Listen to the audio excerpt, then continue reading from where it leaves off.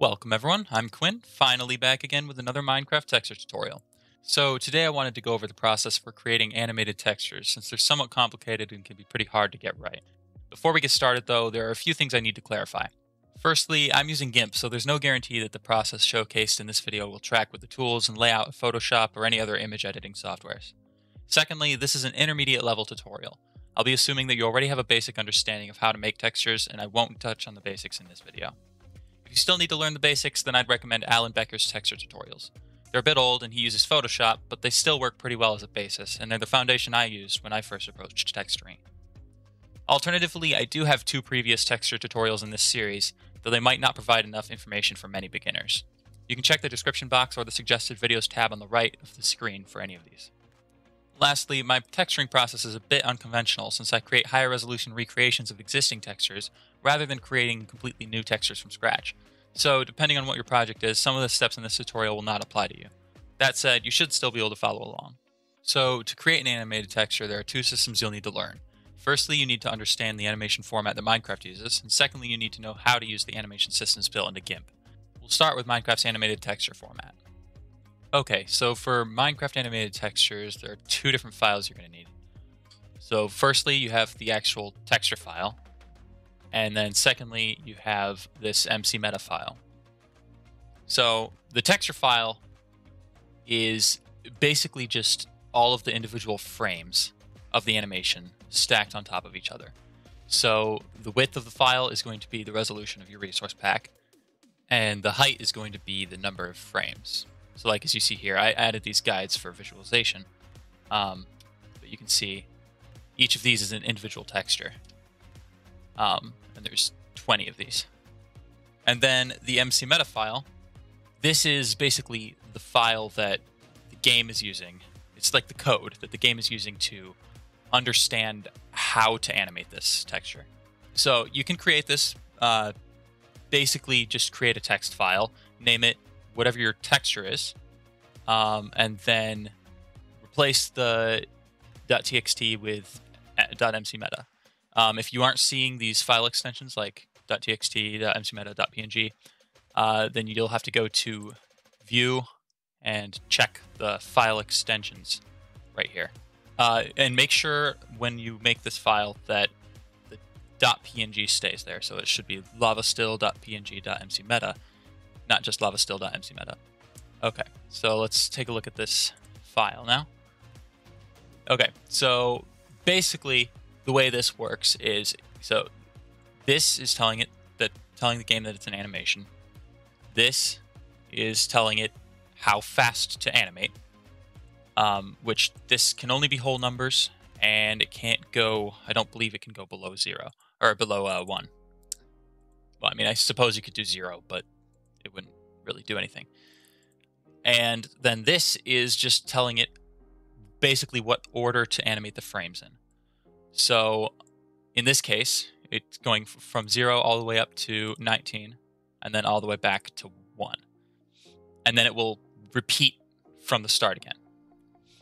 And basically each of these numbers corresponds to a position on this texture. So it always starts up at the top right here. This is frame 0. And then frame 1, 1, 2, 3, all the way up to frame 19, which is the 20th frame since there's a frame 0. And basically, however high you make this texture here, that's how many frames will be in the animation. So if you only had 5 different frames, obviously then doing a frame 20 in the animation won't do anything. So yeah, so in this case, it's going from 0 to 19 and then back. So it's basically, it's animating like down, up, down, up, down, up, infinitely, instead of just down, down, down. Which that's important to keep in mind when creating your animation. Okay, so now that we understand how the animated texture format works in Minecraft, it's time for us to actually generate the frames. So we don't want to just individually create all of these frames because chances are that's going to animate really terribly. It's not going to have smooth transitions, and it'll look more like a slideshow than anything else. So this is where we need to use GIMP's built-in animation features. So you go to Filter, Animation, and we're going to use Blend. So basically the way that this works is it has intermediate frames right here, which what this is doing is it will generate transitional frames between each of your layers over here. But then it will, I don't quite understand how this works, or why it does it the way it does, but it kind of composites it with this background, whatever the bottom layer is.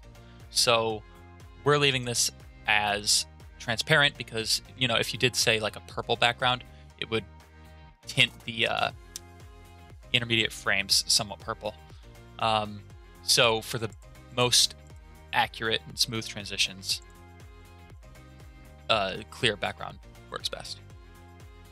So then each of these frames right here, well, each of these layers is a frame that I took from this base texture.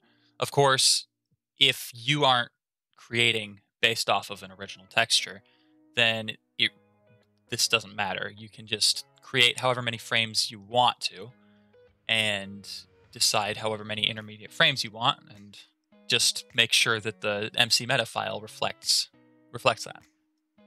But for me, because I'm basing my texture off of this original texture, I sampled frames from here. So I took this first one, and then I skipped every 3 frames.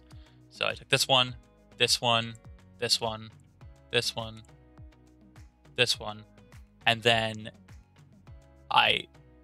because there weren't enough frames, there's only 20, not 21, I just took this final frame. And that makes up all 6 of my frames that I decided to choose. And then I chose, so basically what you need to do is, if you want a specific number of frames, then you have to kind of do the math, try to figure out how many frames you're going to actually create, and then how many intermediate frames you need to create. So like, obviously here, I have 6 frames here and 3 intermediate frames. So that's 3, 6, 9, 12, 15, plus all 6 of these. So that's going to be 21 frames in the end. So it's not perfect, but it's the best I can get. And I'll just have to delete the final frame. But yeah, so as an example, when I actually create this, here we are. We have 21 frames. And as you can see, these are not fully opaque because our background was transparent. But this actually allows us to really smoothly transition because it's just adding on top of what's beneath.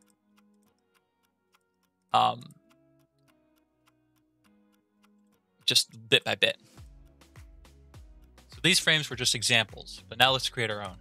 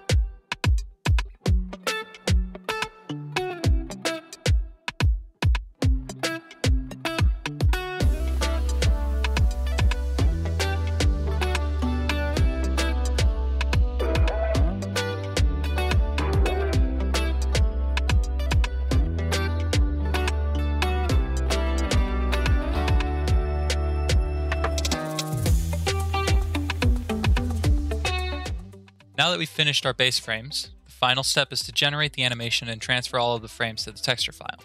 However, because the intermediate frames are translucent, we can't just copy and paste the frames as they are, but instead we need to copy the bottom frame over, merge down the frame above it, and then repeat the process until all the frames are finished.